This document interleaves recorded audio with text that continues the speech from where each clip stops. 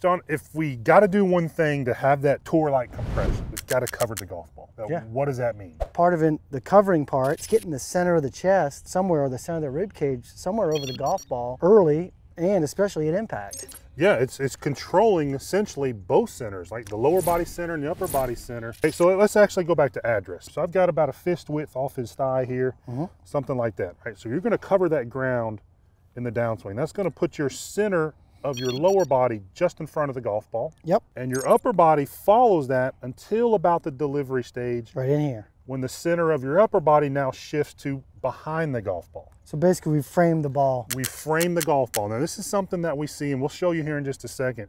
Great player after great player, they frame the golf ball at impact. They have one center in front of the front edge of the ball, the other center, back edge of the ball.